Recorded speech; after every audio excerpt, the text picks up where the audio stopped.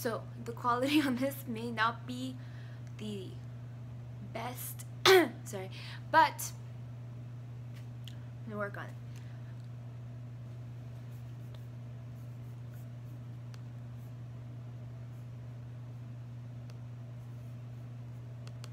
So over the past few weeks, I have 2 leg workouts that I filmed and did my best with in terms of like editing and everything, and so I'm going to now do a little voiceover. My hair's really wet, so that was a really bad idea, but I'm going to do a voiceover for both of them, and this is going to be the first video, and then the second one will be a different workout. Some of the exercises do repeat. I don't think that's a big deal because honestly the only way to learn something is through repetition. So I'm going to keep explaining exercises that I think are really awesome and really important for building any type of muscular base in order to just become a better athlete, become more consistent in the gym. So if I do repeat an exercise, most likely I have repeated it because I think it's very effective, so keep note of that. And as I am speaking over all of the exercise footage, the name of the exercise will appear in case you have to like rewatch this and keep it on silent, and how many reps I did will also be there, as well as whatever muscles I personally do believe are targeted through the exercise. So just trying to help you out. Okay, so we're gonna start off with a different clip of me doing sumo deadlifts. So a deadlift traditionally is more of a back and glute exercise. The sumo deadlift changes your foot position, so your feet are a little wider, pointed out, and your hands actually go between your knees instead of outside of your knees. And the reason for this is that it allows you to go lower, like it's easier to sit down lower and engage your glutes more. I prefer this method of deadlifting because it doesn't really hurt my back. I'm really weak in terms of my traditional deadlifts because of my grip strength and because of my lower back, so I'm working on those, and one of the ways to work on that is by doing a sumo deadlift. By no means is this a beginner exercise, but if you keep the weight very light, like just use the bar or use one of those pre-made barbells, or use a different type of weight like a kettlebell or a dumbbell, and you hold it with your hands like this, you will be able to practice the form and practice how the exercise feels, and then work your way up from there. And I highly recommend these just because it's a really great way to become stronger. And this is where the footage starts for the day I actually did this workout. I had to use different footage because my ankles were really bad for the deadlifts, but this is a curtsy lunge. A curtsy lunge, or I have clients call it a lady lunge, which is really cool. You basically step backwards into the side, and the leg that is still is the working leg, so that's where you should be feeling it.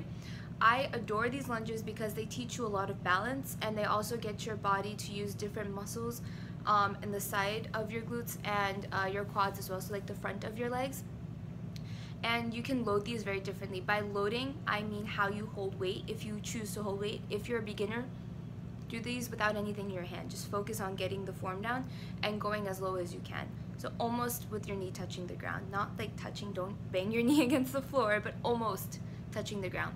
I'm using kettlebells simply because these were the closest thing to me at the time, and I was lazy and didn't want to walk to the other side of the gym.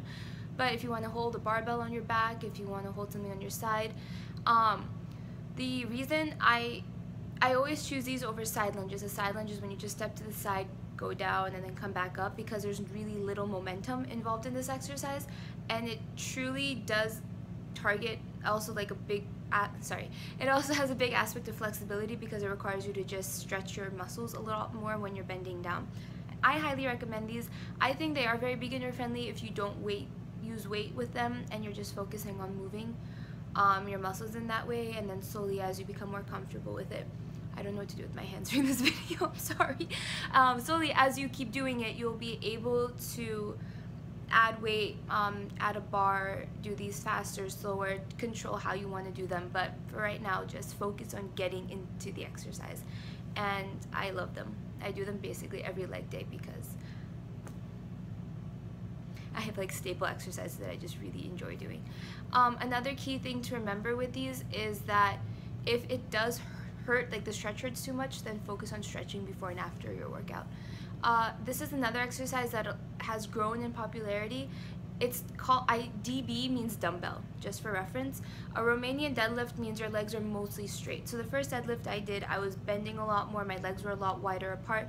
This, my feet are shoulder width apart, and I'm keeping my back straight for the exercise and only going as low as my back allows me to go. I'm using pretty heavy weight here, 40. I would start off with something light, like 10 or 15, and work your way up. And the key is to push with your heel to bring yourself back up. If you feel this in your lower back or in the front of your legs, meaning your quads, then you're doing it wrong.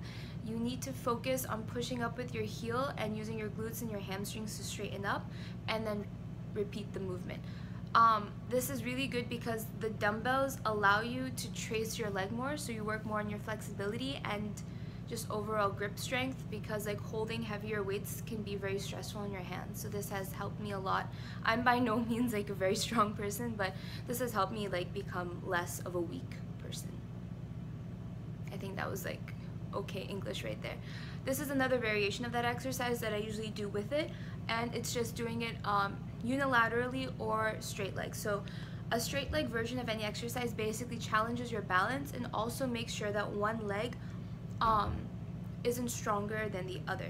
So I'm right-handed, and I have the habit of using my right leg to do more of the work than my left leg, or my right arm over my left arm. So by doing stuff like this, I try and even that out. So I train my body to use both muscles or both limbs equally on both sides. I also like challenging my balance a lot because I have very, very weak balance naturally, so this helps with that. I'm leaning my hand on a chair in this clip.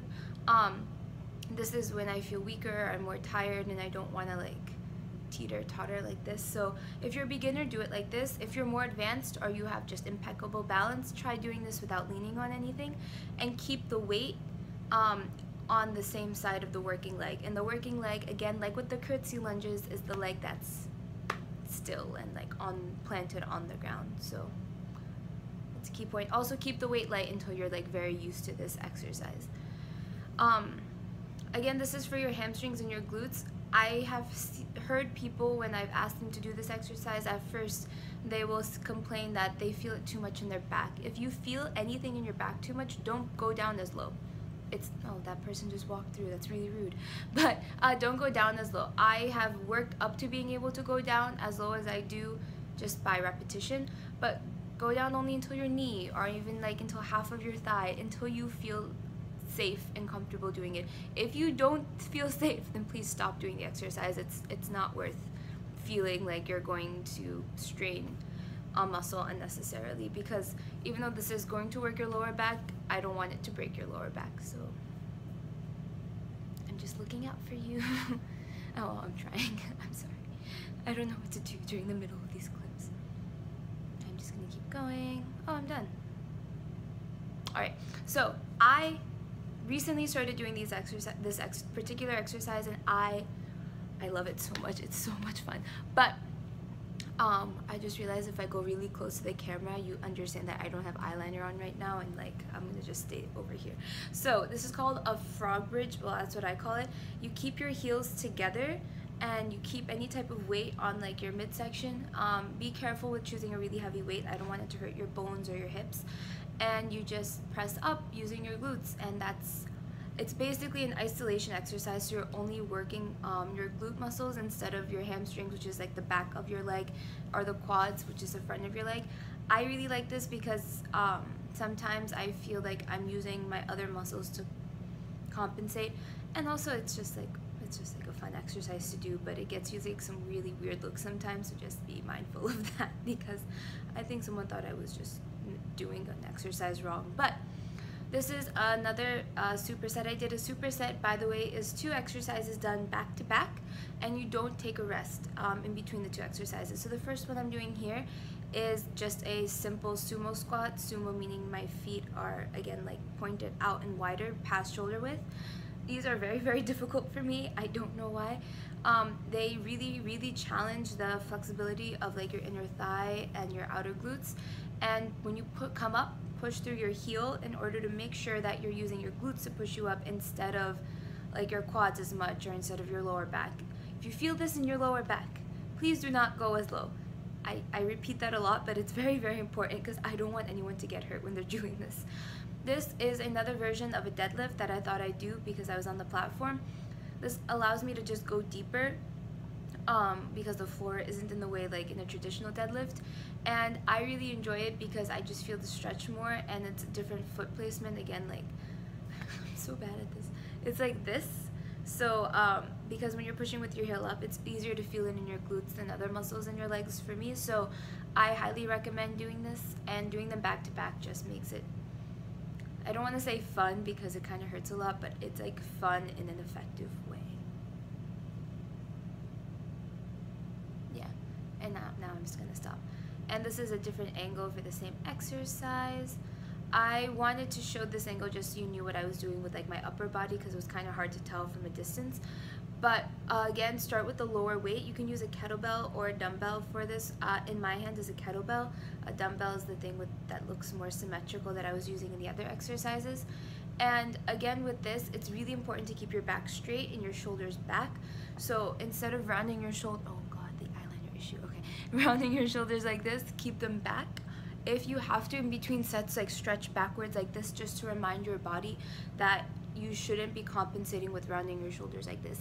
And also it's just really bad posture and it makes you look very weak and kind of feeble, so I'd recommend not doing that to the best of your ability. So again, this is the deadlift, and the squat is when you just sit down lower. So I think I'm gonna, yeah, this is a squat now. So just so you can understand the difference, because sometimes people do confuse the exercises because from a distance they can look very similar. A squat is more of an up and down movement. A deadlift is a more back and forth movement. Just for anyone who's more, who's newer to the exercises can like understand that terminology more. The labels are there just to like help you out. I'm holding here, just in case you're curious, a 50-pound kettlebell. So like the weight of a small toddler, I guess. But start off with whatever weight is more comfortable for you and work your way up. This is the last exercise that I did. There are again 2 exercises but on the same machine. I don't have a cool name for this, so I just say standing abductor machine. You can do this with a band around your knees instead, or whatever you want. I like the machine just because it's there, and by standing you incorporate more muscles when you're doing this exercise versus when you traditionally sit like I'm gonna do now. When you sit, you're using only the smaller muscles on the side. So both are important, and I think doing both just doing both back to back just make sure you're hitting everything and just making the most out of your time on the machine. And so I don't know why that text is so much bigger than all of the other text. I am so sorry. But despite my feeble editing skills, I hope you enjoyed the video, and I hope that it was helpful in some way and that you learned something, anything, a new exercise, a new idea for the next time you go to the gym. Don't be afraid of lifting weights. It will not make you look manly, I promise. If it did, I wouldn't fit into this shirt right now. But I am a true believer that if you want to have any type of shape or definition in your body, it's very important to challenge your muscles, and only running or only biking may not be enough for that. So incorporating some of these exercises may help. If you have any questions, let me know. Comment them below, message me, whatever you want. And I'll also leave my Instagram below, where I post a lot more frequently and have shorter workout videos that are like quicker to watch, as well as personal training information. I do offer online personal training, so if you're interested, email me. I hope I can figure out a way to make the email appear on the screen. If I can't, it'll be down in the description. But have a great day. I will catch you in the next video.